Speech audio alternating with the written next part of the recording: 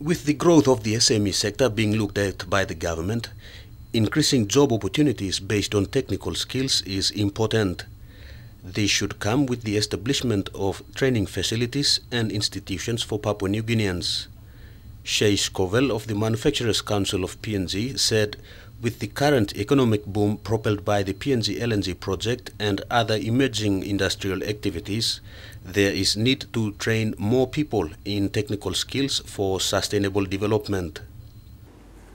Simply is to provide a platform that's conducive for doing business. So we need to address all of the transport infrastructure issues. We need to make sure that we have a human resource development.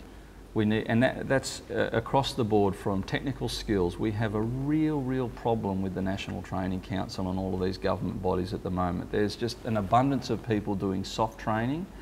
You know, we do not need more bookkeepers and more quasi-accountants in Papua New Guinea. What we need is people who are trained in technical skills which are in demand in Papua New Guinea. It's one of the issues. We see it all the time. You know, we have a big contract or a small contract here and we bring in foreign labour and everybody says, oh, why are we bringing in foreigners?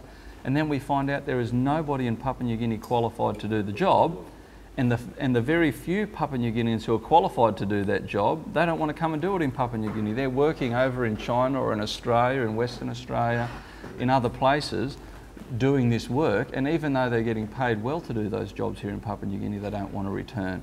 So across the board, we need to make some serious steps to reforming the way we deliver technical training, the way we incentivise businesses. That's SME development in themselves. He added that the government should plan well in order to implement its policies. I think this year was the year of implementation. Perhaps it might have been better put as the year of planning for implementation, because it's not really realistic to get all the work done. There's just so many things that need to be done that it's going to take some time. So we need to focus on those value-adding and downstream processing sectors, because they are the backbone, they're the customers of our SME sector. The development of the SME sector will apparently involve more people with technical expertise apart from theoretical knowledge. Samuel Raitano, National MTV News.